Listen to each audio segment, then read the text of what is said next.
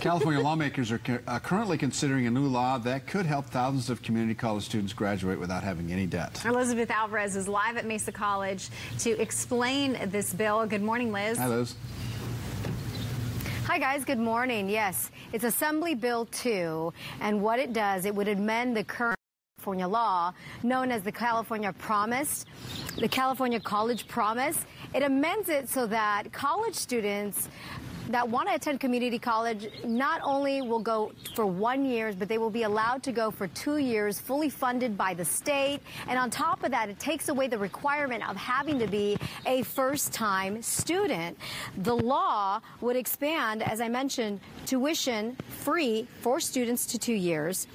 And here at Mesa College and other community college, which is within the San Diego Community College District, well, they have been providing free 2-year tuition since 2016. It was through the San Diego Promise program. That's a program, again, here in San Diego within the district.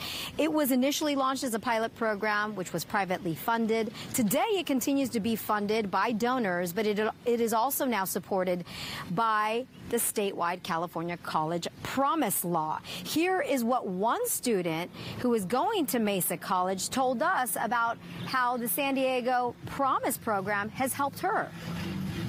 Took out the financial burden for my family because, you know, they don't want me to have to go to work, a full-time job, and have to pay for my books that can range to like $1,000 every semester. And it just was it got me engaged in the school itself because you do have to go to activities every semester.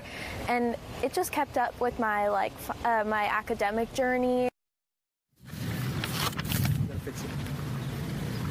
All right, so back out here live, that is just an example of what many of the students who are attending community colleges within the San Diego Community College District through the Promise program are saying of how free college tuition has helped them in achieving their success here on campus and really even at home.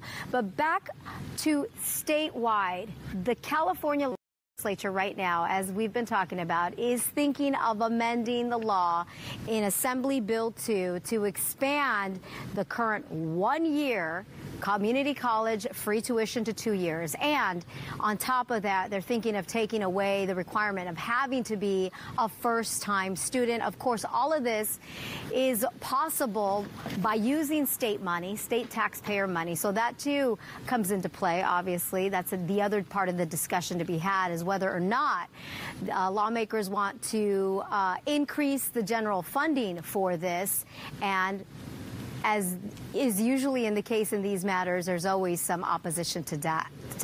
Right now, Assembly Bill 2 is currently in the Appropriations Committee, so it still has to go through committee and then eventually be passed by both the House, the Senate, and then signed off by the governor. We're live here at Mesa College. We'll send it back to you.